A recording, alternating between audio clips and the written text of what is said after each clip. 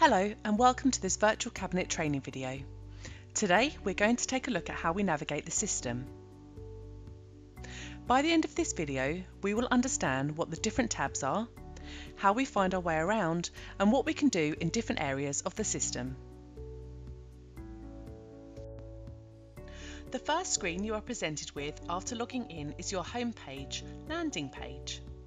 Along the top we have our 10 most recent documents that we have viewed, and down the bottom an area for any saved searches.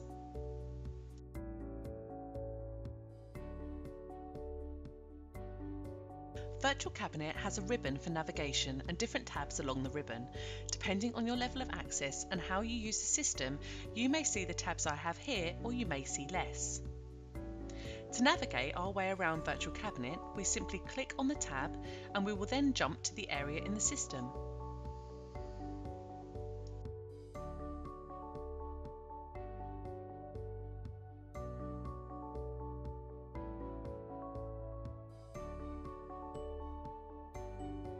The next tab we have along the ribbon is the Scan tab. This allows you to have a USB scanner connected to your local machine. You can scan in individual documents, multiple documents, double-sided, black and white, and colour items. We have the ability to scan to an in-tray, to a client filing cabinet, or to specific users. The next tab we have on the ribbon is the in-tray. The in-tray is likely a new concept to a lot of people. The in-tray is designed as a temporary staging area. Documents are not intended to spend any length of time in here. On the left-hand side, we have a document viewer. This is a multi-format viewer. We can view Word documents, Excel spreadsheets, TIFF images, and PDFs all in one area without the need for multiple pieces of software running. In the middle, we have our document list. These documents could be items of post which have been scanned to you, or documents you have sent into the in-tray yourself. On the right-hand side, here we have our filing cabinets. This is an area that allows us to file documents away.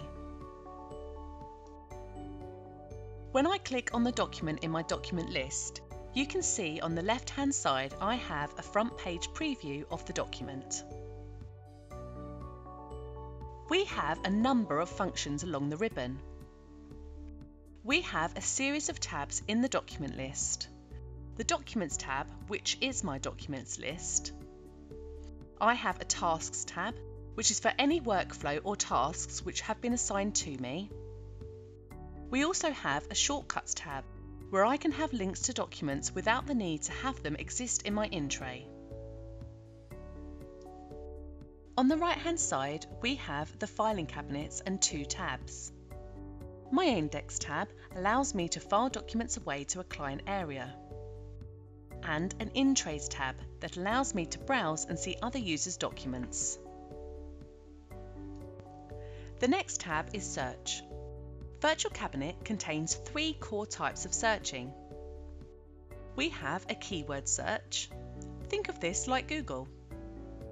On the right-hand side, we have an index search, which allows you to perform targeted searches. We also have the ability for content searching, where we can search for documents by the content contained within them.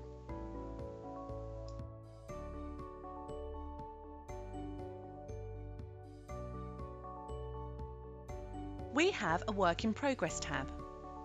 This area contains any documents which you are currently editing.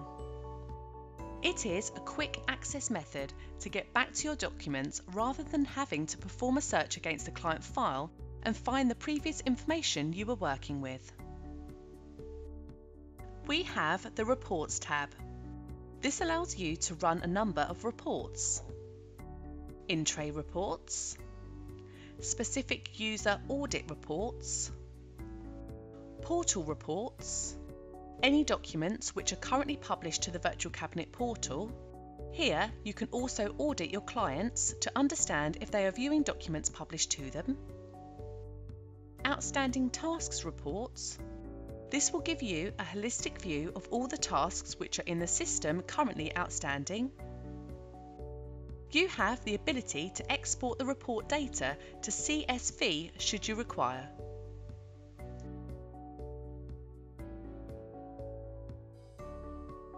The final tab we have is the Admin tab.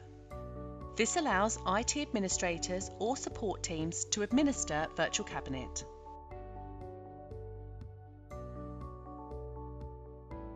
Thank you for watching this video. We will be back with further videos in the Snippet series.